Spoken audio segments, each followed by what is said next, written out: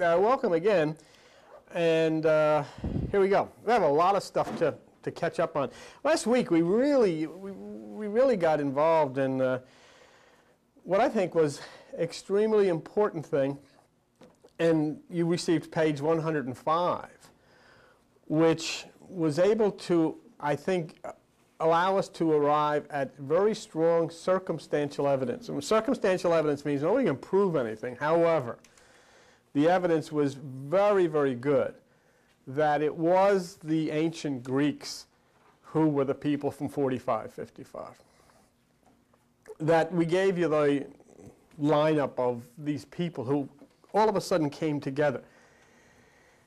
And they knew about atoms, they knew about mathematics, they knew about astronomy, they knew about medicine, they gave the foundation of the world's civilization, and they all had come and congregated in one place. And we were concerned about 45-55 because, as you know, that was provided as a number in what is called the Coptic key. And the Coptics of Egypt had developed that key and the number 45-55. But what we found out was that where 45-55 originated was in the schools of Alexandria, Egypt, which was presided over by the Greek Clement of Alexandria and the Greek theologian Origen. So here then we had very strong circumstantial evidence that that number 45-55 came from the Greeks. Now the second thing that, if you will remember, we found the number 45-55 in the book of Daniel when the arm came, or the hand without the arm came, and wrote the word M-E-N-E, mene, wrote it twice. And the word M-E-N-E means number, and the value of each letter in Hebrew was 45-55. So this was strange. So they said, well, how would it be in this Hebrew part of the Old Testament? Would that then coordinate with the 45-55 of the Coptic key? And the reason is that this Bible was written entirely by Greeks. Even the Jewish part, the Hebrew part, was written by Greeks. And how this occurred was that it took place in what they call Hellenistic Egypt, which was the Greek part of Egypt, and out of Alexandria, which was the Hellenistic site. And the Jews, even there, who had worked on the Bible, had long ago forgotten how even to speak or write in the Hebrew language. And so they were reading in Greek, they were writing in Greek, and everything was in Greek. That's why in the Bible you have the story of Jesus, who is a Greek name, coming on a white horse. And the reason is because the people who wrote it, having their associations with the Greek culture, knew of Pegasus. So all of these things came together, and then we looked at the people, the Aristotle, Diogenes, Zeno, Plato, Socrates, and all of these people said, God, where do these people come from? In the middle of all of this ignorance and sheep sellers and rock splitters were these brilliant minds. Where could they have possibly come from? Well, now we're finding that for some strange reason, out of the midst of these people came the number 45-55. And in the Bible itself, mene, number 45-55. And we developed the fact that 45-55 is the number of a galaxy in a constellation called Coma, C-O-M-A, which is mother and child. So then we would have, I think, the right to say, well, wait a minute now. Could it be that 45-55, the constellation, is uttered by these people or taught by these people for whatever reason, because that's where they really came from? Now, I don't mean that they came down on spaceships, from 45-55. I mean that they came down as waves of light, entered into fetuses inside human bodies, and grew up, like everyone does, in a fairly normal way, but then as they developed, they started to find their way back to their roots and their origins. And in this particular case, they all congregated in this one place. Greece, yes, but also Hellenistic, what they call Hellenistic Egypt. And what's interesting about that is to have all of these Greek minds, which were talking about the atom and so forth, in Egypt, near the pyramids, and all of the astronomical wonders that were knowledgeable to the people of Egypt. And now I'm thinking, my goodness, wait a minute here. It is? What struck me as so interesting here is the fact that here now we have these brilliant people in Egypt. And they were the ones who taught about astronomy and the planets and so forth. And then we think of the pyramids. And now, you know, I have to consider 45, 55 and the construction of the pyramids. Because if indeed it was the people of Hellenistic or Greek Egypt, the Platos of the world and so forth, who gave us 45, 55, they were also there at the time of the pyramids, and you'd say, gosh, could this be where it came from? So we have now a lot of deep circumstantial evidence that indeed these people that we've called the ancient Greeks were the ones from 45, 55, okay? So we keep that. And of course we know that Coptic Gnostic, two words, Coptic, okay?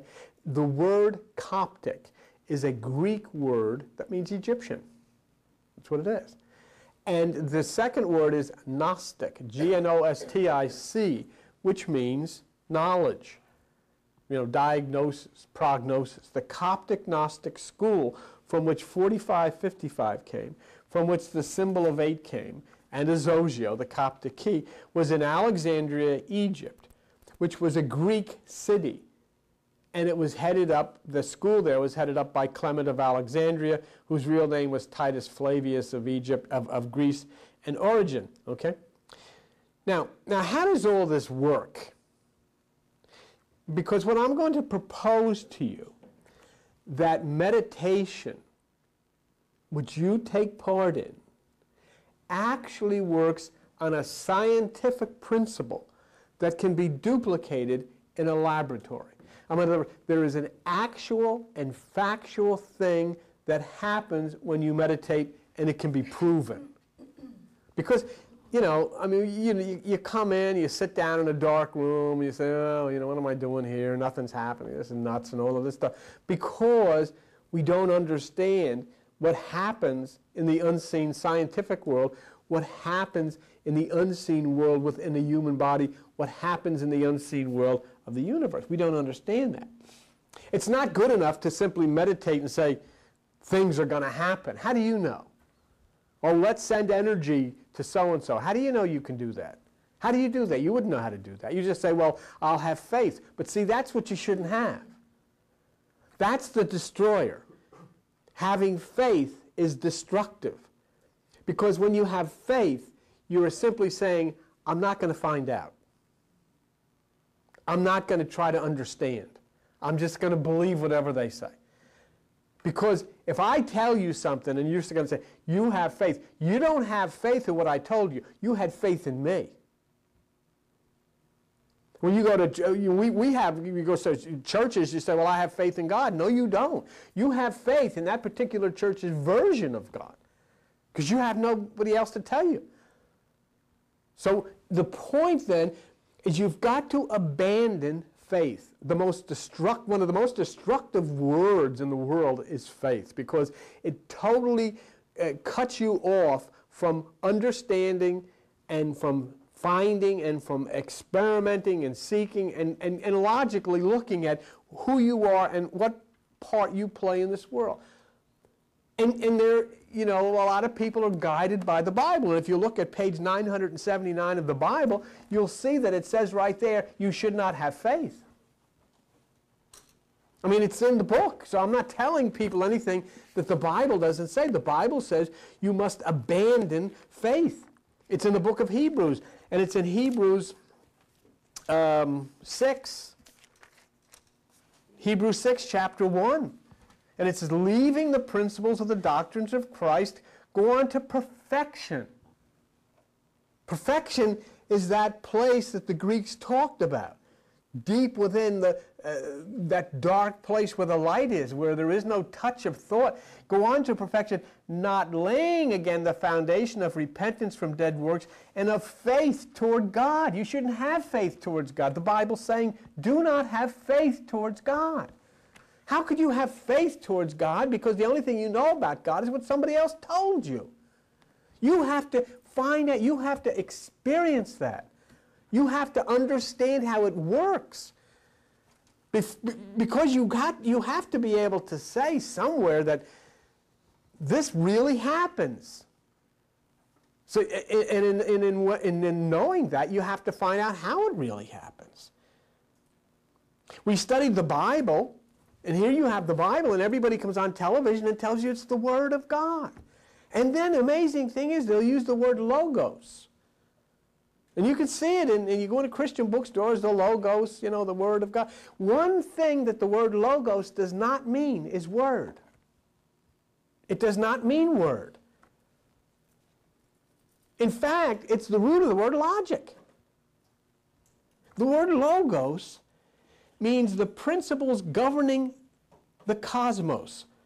It means the principles that govern the relationship between the cosmos and you. And the word cosmos means the universe regarded as a harmonious whole. And so then logos is the principle governing the cosmos, and the cosmos as a universal orderly whole. You are part of it, the earth a part of it, you are part of the earth, you and the earth are part of the sky, and on and on and on and on and on. But we haven't understood that. We've never even thought about that. I mean, we've been studying 4555 here for what, 2 years? I don't believe there's another person on the planet Earth that even knows the number. I don't believe there's another person that's ever mentioned it. I've looked in all kinds of computer software, encyclopedias, they're all 4555. Have you ever heard anybody mention it? No. And what did I show you last week? I showed you on the overhead, where I was the manager for a Comcast cable in Bricktown, and there they had a tower, and I found and I showed you the location of that tower according to the Federal Aviation Administration, the coordinates of the latitude. The latitude is west 4555. Is that curious? What do you think about that? How could I have that latitude, 4555, and be the only one here in the world talking about this? I mean, you saw it. And it's here. I just don't want to pull that thing out again, but we showed it on the overhead last week. I showed it to you. Pythagoras, the father of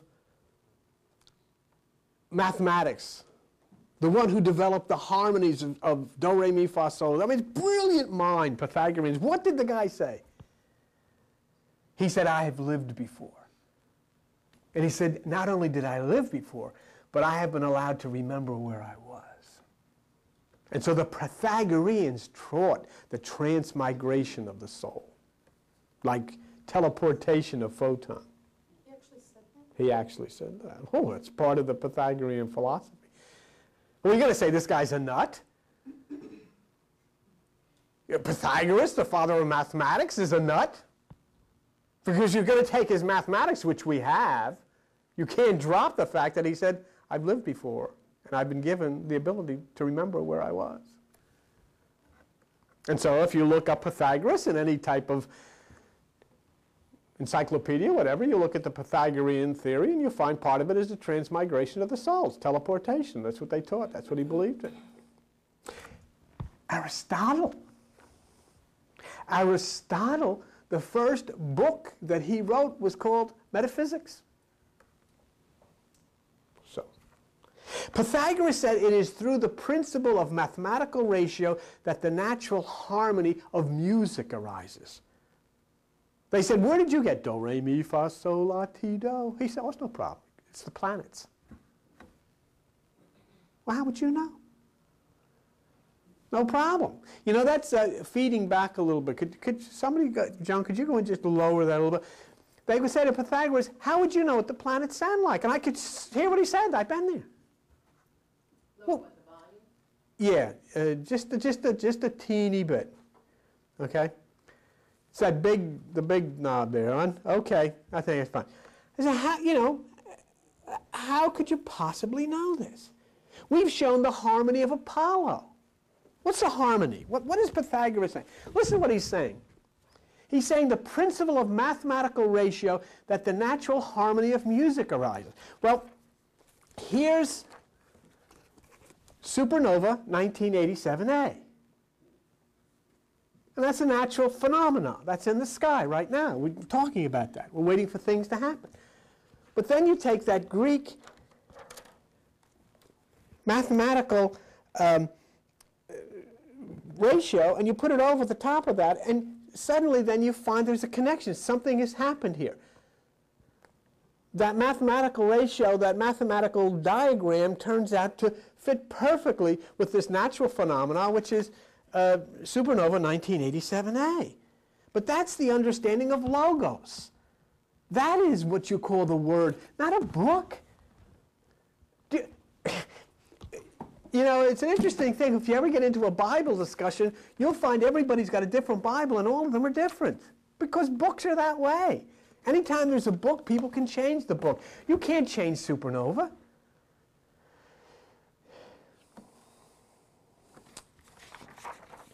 So we've taken you deep into the myths of ancient Greece. We've showed you the relationship to the Bible.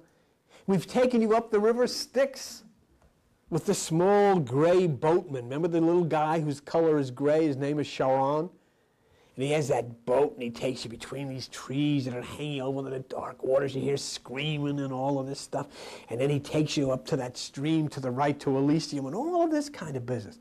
But you say, what does that have to do with the cosmos? I mean, it's what it has to do with the cosmos is that Charon in his little boat takes you to Hades. Hades is that's still feeding back. Can't you hear? Do you hear that? A little bit. Yeah. Hades, astronomically to the Greeks, is Pluto. And surrounding Pluto is a small gray satellite, and the name of that satellite is Charon. So, I mean, these things are, when you hear of Charon and you hear of the names of all of these different gods and goddesses, they actually represent planets and organs of the universe. The myths, just like the Bible, talked about gods, but they weren't really talking about gods. They were talking about the cosmos, the universe, and the part that the human body plays in harmony with it. And this is what Socrates said. The beginning of philosophy is a sense of wonder. You know, that's still... Let's go back then to what Socrates said. The beginning of philosophy is a sense of wonder. Nature and the universe evoke wonder. There is more to the nature of reality than what we can touch and see. That's the key to this whole thing. See, that takes you to the world of the invisible. And that's where we miss the world of the subatomic, the world of quantum, the world inside of each one of you, the place where you dwell. The true reality of your nature is the invisible world. But yet, everything that we've ever been through in our lives through religion is completely consumed in what you can see, what you can feel. And that's not what it is, because if you don't have the part of you that's invisible, you can't have the part of you that's physical. The invisible part is the part where your true personality resides. And we've neglected that because we can't understand it. Well, we couldn't understand it in the Middle Ages. I understand that. And then the church could be justified and say, well, you have to take it on faith. But no longer. The quantum laws govern the operation of things called photons, electrons, atoms, and you're made of all of them. You are atoms. That's all you are. Atoms. And so what happens to those atoms governs you and your relationship with life. If you're all atoms, you're all electrons. Because that's everything that's in atoms, is an electron and photons, and that's what you're made of. But all the time you went to church, nobody ever told you about those things. They said you have to have faith. Oh, the Spirit moved it. No, it didn't. An electron moved. Why not? Oh, I can't believe that. That makes sense. What will my pastor say? They say, that's of the devil. That's all they ever say when they don't know what the heck they're talking about, is that's of the devil. But now, let me say, see these things here, photons, electrons, and atoms, they are not subject to birth and decay. They exist. They have no origins. They have no end. They change to go here and there as they wish without beginning and end. And if you look in the Bible, it says in Hebrews 7:2 on page 980, to whom Abraham gave a tenth of all, to the King of righteousness, the King of peace, without father, without mother, without descent, having neither beginning nor end, but made like unto the Son, abideth. So there's a cosmic laws of the subatomic, and it goes in the Bible under the name of Melchizedek. There was no such thing. How can a person not have a mother and father, no beginning or no end? But these things do. And how do you give Melchizedek a tenth? When you meditate. When you separate from that which is recognized as the 10% of the left side of the brain. So everything in life, in your life, has been based on what you can feel, what you can experience, what you can see. Your whole religion has been based on that principle.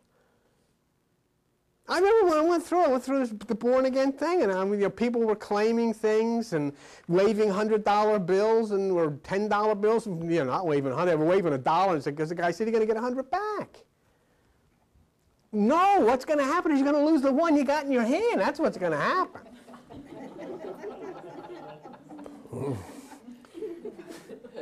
And it's true, everybody knows, but you can laugh. We all went through that stuff. I mean, I'll try it. Somebody's going to tell me, here, Ray, put up one, you get 100 back. But I lost the one, and that's the end of it. I never thought of it again. I just remember Jim Baker used to come on, these people gave 1,000, and out of nowhere came a call, and the guy gave him a job, and all this stuff. And then what happened to him? He went to jail. What did he get? But he just got married. Good for him. So what the heck. But you see, the point is, when you dwell on that physical, that's okay, because that's very important. I mean, I want that. The physical part is the best part, I think. That's where ice cream is, and Monica, and all this stuff, that's where it is.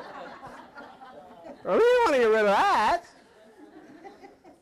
Because as bad as Bubba looks, I mean, he evidently had a good time, and so, I mean, the heck with it, He'll do all right. But the point is, you keep that. And that's fine, you have to keep that. But don't cut off the other very important part.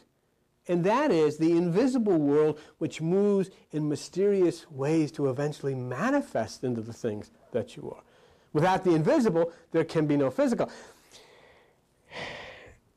We all have been trapped in a dungeon, in bondage of religion, the dungeon of ignorance. Can't say anything. That's why I'm a little bit afraid of what I'm seeing, in the papers now about all the sex stuff. And that's the way these things happen. So, it happened in Nazi Germany that way and everything. All of a sudden they start looking in people's bedrooms, and then they start, getting mothers to tell me what your daughter did. Did she have sex with so-and-so? And then start wiretapping people and getting on the phones and all of this stuff. It's really dangerous stuff. And that's what they do, and that's exactly the way it happened over there. And everybody said, no, that's nothing. We're just trying to keep law and order. No, no, they're not.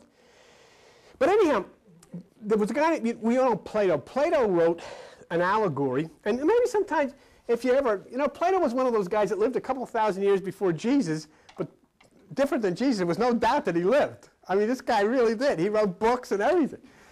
And Plato wrote an allegory called The Cave. It was very interesting. And he described the very thing that we simply don't understand the nature of ourselves or the world that we inhabit. And Plato said, we're prisoners in a dark dungeon and we're all chained to a wall. And that's our governments, our religions, our traditions. You're not allowed. You're not allowed to think or believe anything but what you're told. But Plato said we see a glimmer of light through a crack in the ceiling, and we see things moving like shadows. And basically, that's our first instincts. Our instincts start telling us that, hey, there's more to this. And we go to church, and we do everything everybody else does, and we fold our hands like this, and we walk down, we put handkerchiefs on, and we do all of this kind of stuff. But in our minds, we're saying, what the heck is this? I mean, is this what life is about? I mean, there are people starving, and yet the people with robes are at altars. I mean, is this what this is? I mean, what the heck is going on? But we have a reluctance to say anything because we're afraid that if we say anything, our captors will get mad at us. You're a little kid, you don't dare say you don't believe this stuff. I had religious people when I was a little kid say, they used to call me Master Donahue. I was only this big. They said, we're afraid of you, Master Donahue. And I didn't know why at that time, because I was only this high. I said, me. Because I used to tell them that I didn't believe, I didn't think this stuff is true. I was only a little thing. And you didn't do that, but I did. So they threw me out.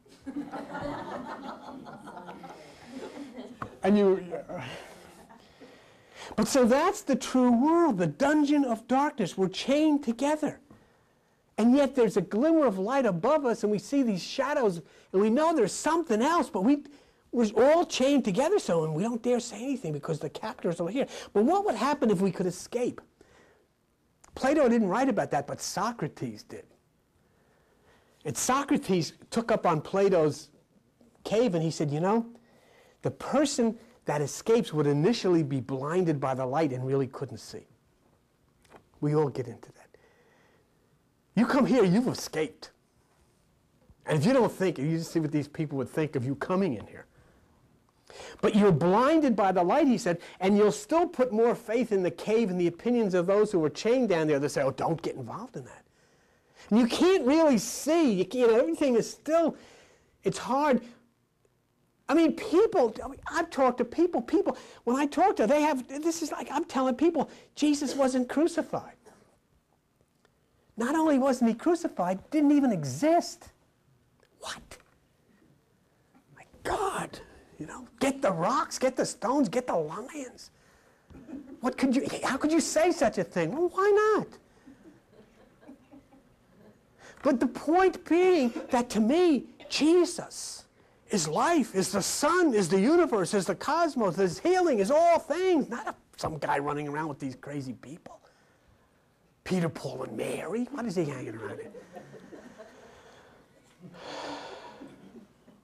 But as our eyes become more accustomed to the light, I can tell you, when I started into this stuff, I had more people, and the first thing when I said Jesus, God is not an American, some people left. What? You can't believe that? They really believed God was an American. He didn't like those people over in those other places. They know he was an American because, we won the war. So anyhow, finally you begin to look and you begin to understand people and you begin to understand each other, and then you look up into the sky. Just take a look at how we were in bondage with our relationships with black people in this country.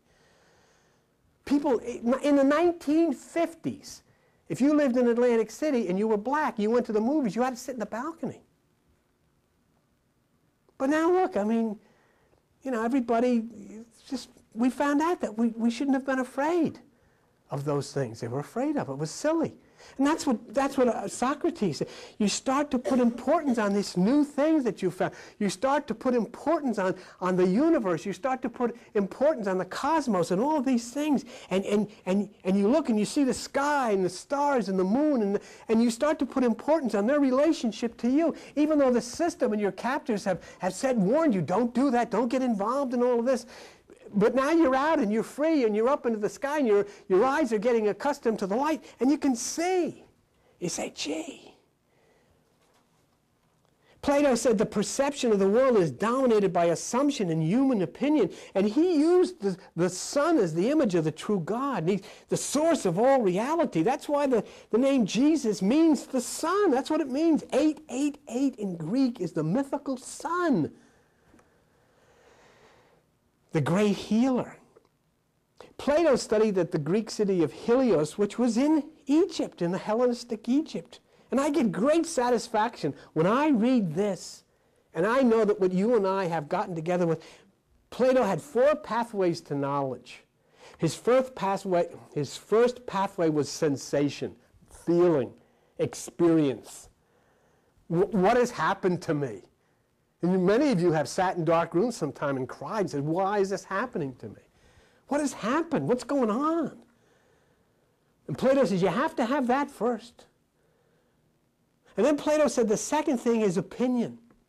Read about your experience. Listen to what other people think about your experience. And then the third thing is you've got to have scientific reason to try to understand. Now try to get objective about it. What is really going on? What is happening? What kind of change is happening in the human mind of people all over the world? What kind of change is happening in the cosmos? And then Plato said, once you've digested all of this, then you can get into the point of direct knowledge. A new experience based on utilizations of wonders that you have discovered and how they can change you in the universe for the better. And Plato totally disagreed with religion that said have faith. Plato said there's a higher level, a direct knowledge, a gnosis, from which comes the word Gnostic. And Plato said when we reach this higher point, then the mind becomes one with the object of knowledge.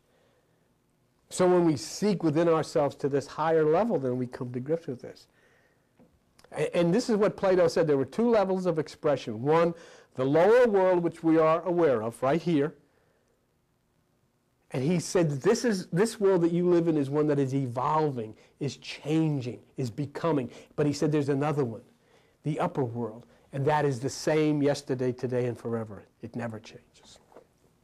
But what's this all about? What the heck am I talking about? It's all about things that are going on all around people who cannot see them, cannot feel them, and for all intents and purposes, these things don't exist. But scientists have found these things, and they've proved that they do exist. And they make everything that we experience happen. We've discussed the experiment of light and photon, atoms and electrons.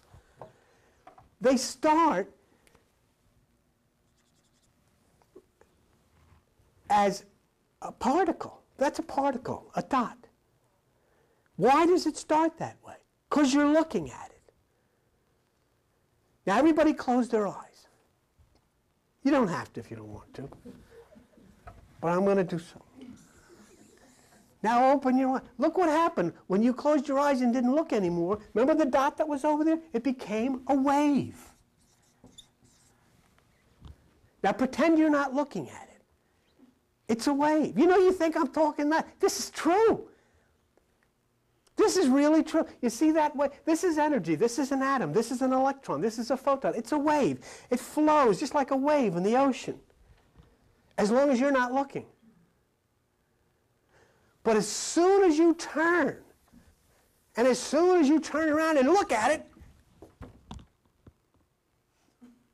it collapses from a wave and becomes a particle. What I'm telling you is the truth of Niels Bohr, of Zeno, the great Greek, of Stephen Hawking. I mean, this is a fact. And what happens then is electrons, photons, and atoms all travel as waves. Hypothetically, because nobody can see them, but as soon as you look, they stop. Look at the light. It's a particle. Look, see what it is? Because why? You can see it. And look what happens. You have a particle. And you want to get the particle over to this screen. And you're going to run it through this board. This board's going to have 2 holes in it. You know what's going to happen? This particle is going to go through both of them at the same time. And you know what? And it's going to wind up over here on the screen wherever it wants to wind up. And it may not even go to the screen. It may go to Mars if it wants to. How's this possible? It's true. Absolutely true. This is the way it happens. The photon starts as a particle. It goes through its journey as a wave, and it arrives as a particle only because somebody sees it. But still, how does it get through 2 holes at the same time? But it does.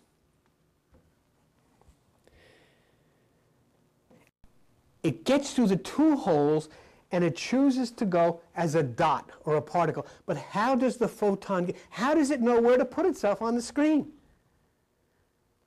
Do you know that when the electrons shoot out of your tube or your television and go to the screen, some of them go to the screen and some of them go to Mars? Some of them go to Chicago. Go wherever they want to go. You don't have anything to say about that. They take and they put the same trajectory. Everything right down to the micro inch. This is going right through here. It's got to go right there. No problem. Good. Shoot it. Boom. And it goes there. Why? Because it goes where it wants to go.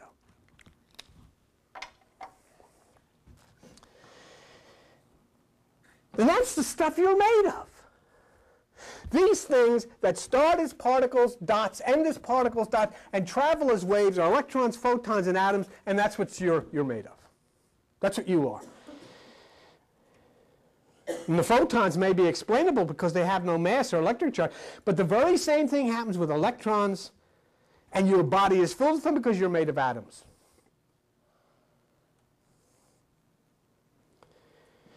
And what's interesting about that is this constant thing that is a fact that you can study, that you can look at, is that these waves continue as waves until somebody looks at them. And when somebody looks at them, they change into a particle. When somebody watches, they change. And consider something. You're filled with electrons. That's what you are. You're atoms. Every bit of you is atoms. It means you're filled with electrons. They can be manipulated using electronic and magnetic fields moving faster or slower, depending on how they are pushed or pulled. How do you receive them? Here you are. Penny. Here comes something from Pegasus as a wave. It's going to you. It knows it's going to you. But how's it going to get to you? It can't get to you until you watch. As soon as you watch, this wave collapses to a particle and arrives right where it's supposed to go. Bang! Pew! Aunt Lucy is sick. You want to send energy to her. You want to send a photon to her. How are you going to do it? You got to turn. What is going to cause the waves inside you to collapse to particles? You observe. You watch. When you watch, they collapse. Then they can go. You can push them. And Aunt Lucy can watch, and she can pull them. This works. When I said, you know, when the scientists were talking about this, I was like, wait a minute. If these waves are collapsing inside of people, it's because somebody in the universe is watching. And then Stephen Hawking said, yeah, but if these waves are collapsing in the universe, it means somebody outside of the universe is watching. And Albert Einstein said, "This is a spooky thing at a distance." It was actually what he called the spooky thing at a distance. In 1990, a team from Konstanz, K-O-N-S-T-A-N-Z in Germany, tried the same things with atoms that had been done with photons and electrons. They couldn't see the results with atoms, but they made measurements with a detector, and atoms also travel as waves and arrive as particles. Remember I told you that you're here, but there is another part of you that is a 45, 55. Remember? And remember I tell you the lady, the Muslim lady in New York told me that in the Quran, God said, when I create, I make twins. At MIT, Massachusetts Institute of Technology, they did an experiment with a beam of sodium atoms and found that a single atom passed through two holes going both ways at the same time. But they also found, please listen to this very carefully, they also found that an atom can be at two places at the same time. So all of a sudden, then the things that we used to talk about, say, and you say, well, yeah, I'm up there and I'm down here. Yeah, I have faith. Forget it. It's true. It's provable. You are Adam. You're the son, the daughter of Adam. And you are two places at the same time. And you know you are because you've had deja vu. I feel like I've been here before. But I never have, but yet I feel like I have because you have. What part of you?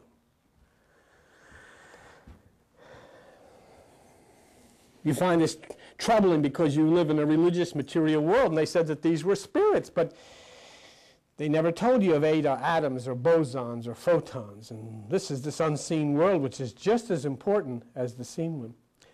Somewhere between that inner, mysterious, invisible you and the atom, the quantum rule cuts out and the rule of classical physics cuts in, and you go on with your physical life. And it strikes right at the concept of reality. Scientists know that electrons and photons choose a trajectory. They move as they desire, and no one knows where they go.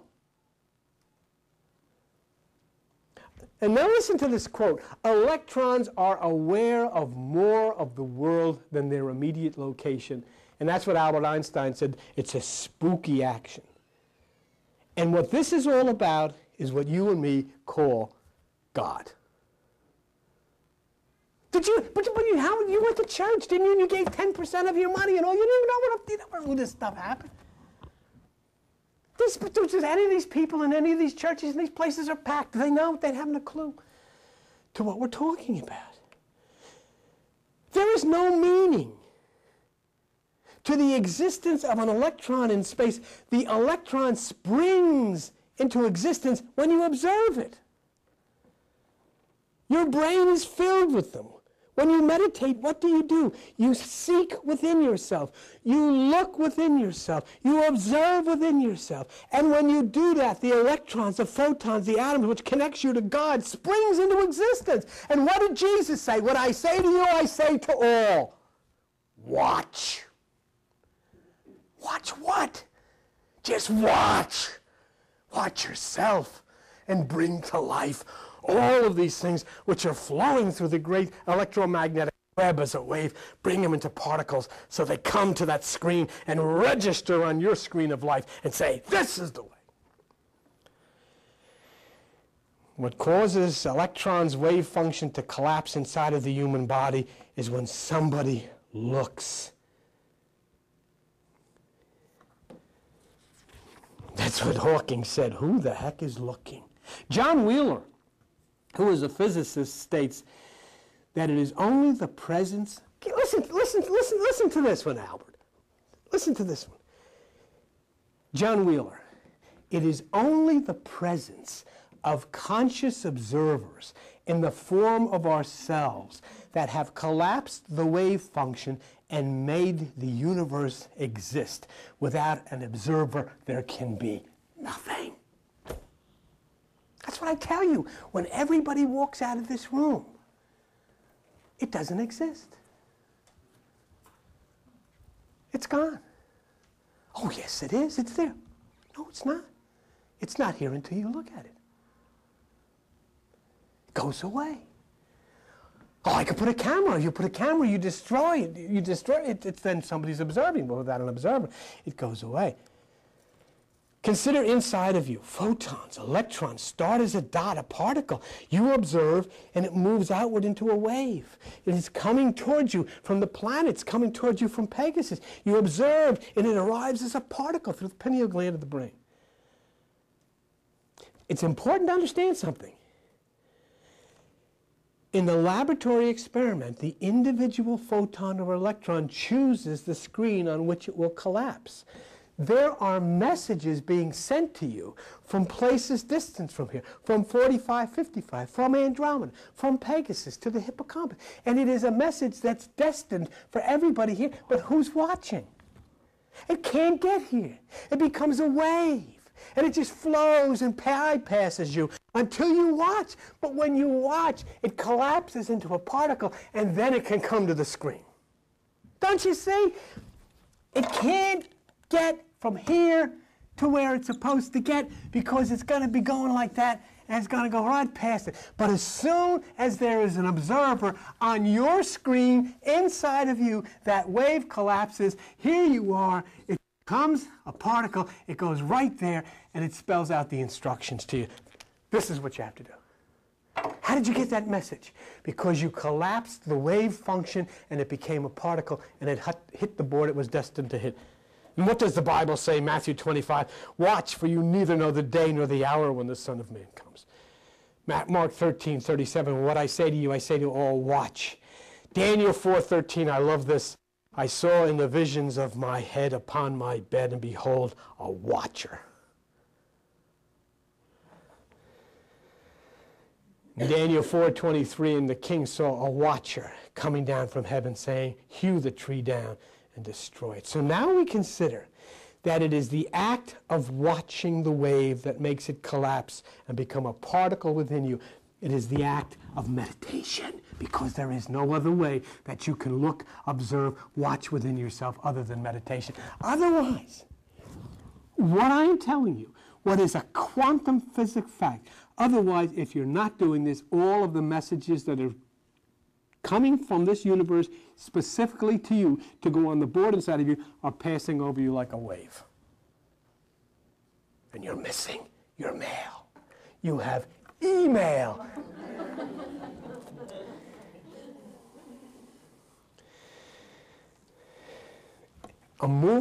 Please just bear with me. I know I'm a little bit long, but just bear with me. A moving atom or photon or electron, this is very important, arrives where it wills. You cannot predict it. The question is, can the one who dispatches the energy direct it? Do you direct it to somewhere else? You do by watching. You see the electron dispatched, it could go to Mars. You could dispatch an electron from your brain and it can go to Mars. And it's going to be a wave into infinity until somebody watches. And then somebody watches and they say,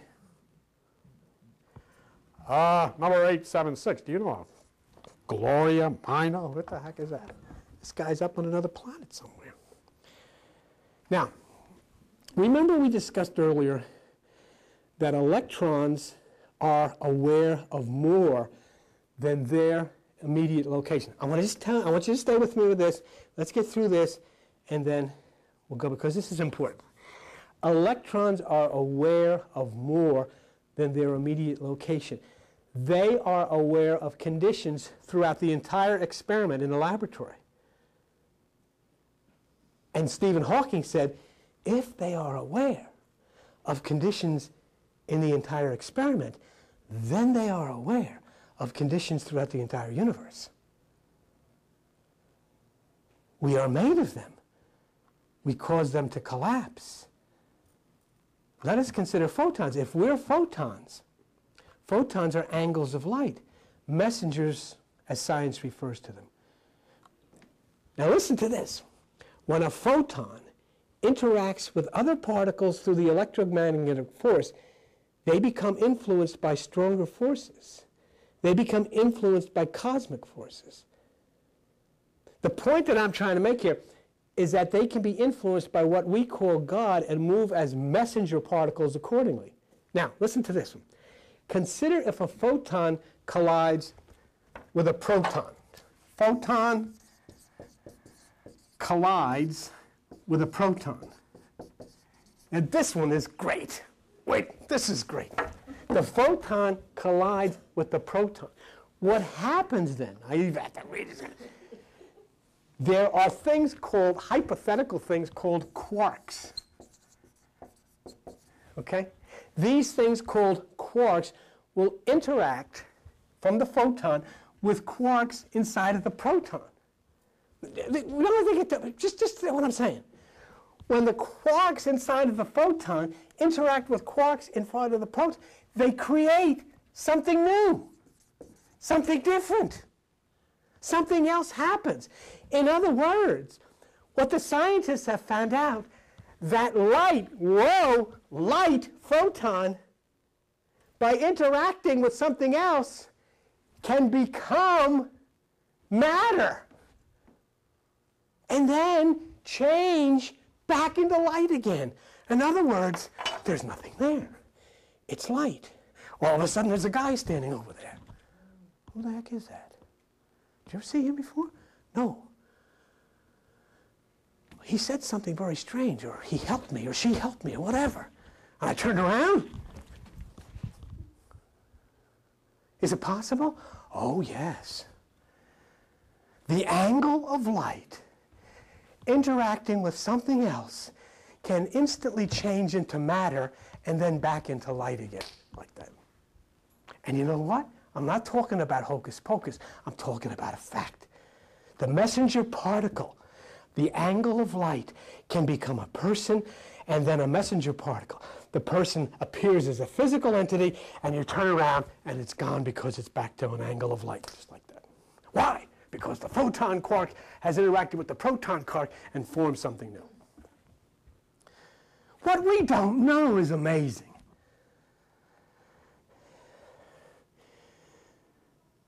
I want to just read you something by John Gibbons, who is a PhD in astrophysics at Cambridge University. We're almost done. Could you stay with me for about 5 more minutes? Listen what he says, because there's really something here that I want to show you to wrap this up that's really neat, okay? I spent my life doing this stuff. Now, that's why, I stay up till 2 or 3 o'clock in the morning in the dark going nuts. This is what John Gibbons says. Quantum exists as a superposition of states unless something from the outside causes the wave function to collapse. I mean, we're not talking here about some minister or some evangelist. This guy's is a scientist, what did I say, Cambridge University. In other words, these things exist in states beyond our knowledge until something outside of their mysterious existence occurs. But what happens if we keep watching that particle all the time? In the modern version of a paradox made famous by the Greek philosopher Zeno. You know the list you have on page 105? The last name on that list is Zeno. And there's a guy who lived thousands of years ago who discussed quantum physics and is quoted in quantum physics books in 1998. How did he, but this is what I want to know from you. Who the heck told him? Where did he go to school? He lived 500 years before the Jesus story came up. What he says, a watched atom can never change. You know what Zeno said? You pull an arrow, and you think the arrow moves. It doesn't. Oh, yes, it does. I said, no. Every instant, it's here. And now it's there. Now it's there. But every time is an instant. In other words, what Zeno said, you cannot step in the same river twice. because it's moving. It's changing. So every time you step in it, it's a different river. It gets complicated, but this is what this guy was taught. This is the way life is. But Gibbons goes on. Listen to this. We're almost done. Even if you prepare the atom in some unstable, excited, high-energy state, if you keep watching it, the atom will stay in that state forever, trembling on the brink, but only able to jump down to a more stable, lower energy when nobody is looking. A watched quantum pot never boils. Now this, what follows, is what we'll wrap this up with, and this is very important. And just let me have this very much, because I want to show you something that I think is sensational and very exciting, okay? All right. Gibbons goes on to describe electromagnetic radiation moving across the universe like ripples on the surface of a pond. Here? Now, let's see. Here's the universe. I mean, here's planets up here. But here comes electromagnetic radiation moving across the universe like ripples on the surface of a pond. As waves move forward, they interact with waves moving backward. In other words, energy coming from up here, they all start to interact with one another, and they're coming from this way, and they're coming from all over the place. Now listen to this. As waves move forward, you got that? They interact with waves move backward. As a result, then, each individual charged particle, electron, proton, including each electron, including the ones inside of your body, are instantaneously aware of their position in relation to all other charged particles in the universe. In other words, every charged little electron inside of your body knows exactly where it is and exactly who it should be in touch with. I didn't say this. Evangelist, pastor, priest didn't say this. These people are very, very substantial minds in 1998 that are saying this, and they have experimented with this, and they know it's a fact. Now listen to what Gibbons goes on to say. This is what I love. Waves traveling backwards provide feedback, which makes every charged particle an integrated part of the whole universal electromagnetic web.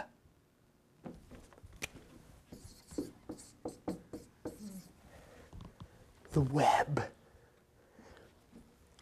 When you touch the web, the spider knows. And as soon as you touch that web, as soon as you vibrate that web, the spider comes. Just like that. If you look on page, you don't have to do it now because we're late, but if you look on stuff 25, you see that inside of your skull is something called arachnoid, which is the web. Even a spider is called the arachnoid. So there are 12 cranial nerves, 12 constellations, 12 signs of the zodiac. You have 10% of your brain on the left side, and Stuff 63 tells you that we can only see 10% of the universe. Now we learn of the universal electromagnetic web, and then we see that in the brain we have arachnoid, which is in the brain. And when you just touch that electron, it sends a signal up the web, and the spider knows somebody's there. And Dr. Gibbons tells us that every charged particle is an integrated part of the whole web.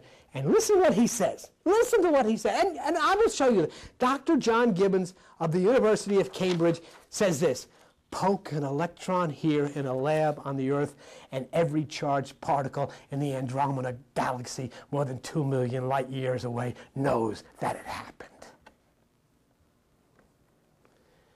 Poke an electron on Pegasus, and every charged particle, right down to the Pegasus inside of you, which is the hippocampus, knows that the message has been sent. Our our electron here on Earth knows where it is in relation to charged particles elsewhere. And just think of this for a minute. If our electron knows where Pegasus is, then Pegasus knows for sure where our electron is. And you know that inside of you, Pegasus is the hippocampus of the brain, the place of memory. So now you see that as you watch, you observe the electron, the photon moves, and the vibration reaches to the most distant places, including 4555. And as you watch, the vibration moves as a wave looking for you, waving across the universe looking for you, waiting for you to watch, waiting for you to observe, waiting for you to look. And as soon as you watch, and as soon as you observe, it collapses and comes streaming down through the pineal into the blackboard, into the whiteboard of your heart, and gives you the message of life.